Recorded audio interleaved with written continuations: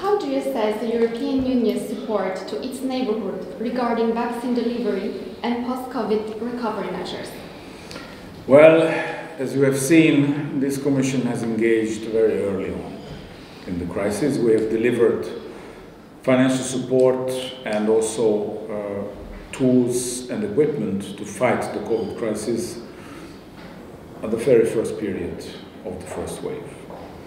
In the Western Balkans, we have deployed over 3.3 billion euros. In the East, over 1 billion euros in financial help to keep the businesses running, to keep the healthcare sector running, to protect the lives of the people, to make the healthcare system more resilient throughout these regions.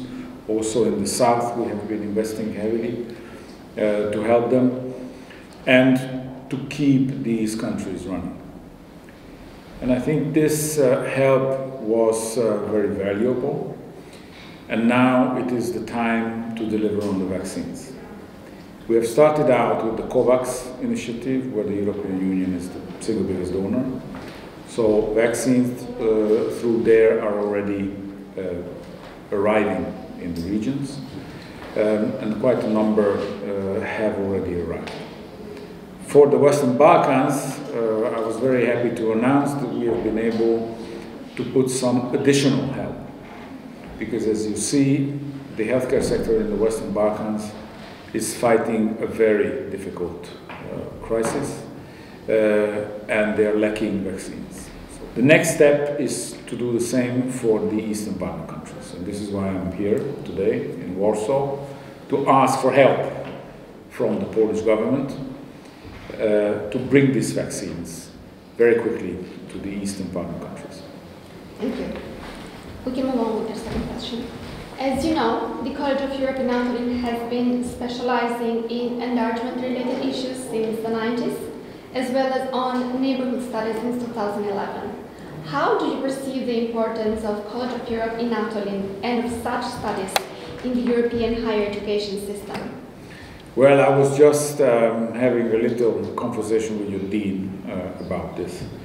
I'm a student coming from Szeged, from south of Hungary. And I do remember when Natolin was created, and I do remember the brand the College of Europe needs for students.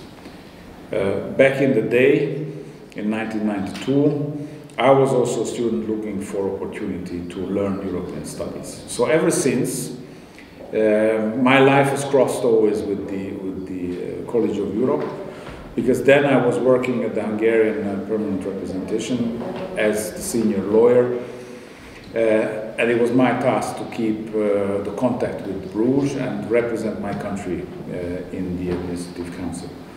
And that was when I have seen the whole operation in motion, and that is truly amazing. And ever since I'm meeting colleagues who have been studying there, and they always represent a higher quality in terms of knowledge. And I'm truly happy that now my life crosses again with Bruges and Natolin, and I can be your promoter for my mandate, which I'm happy to do. Thank you.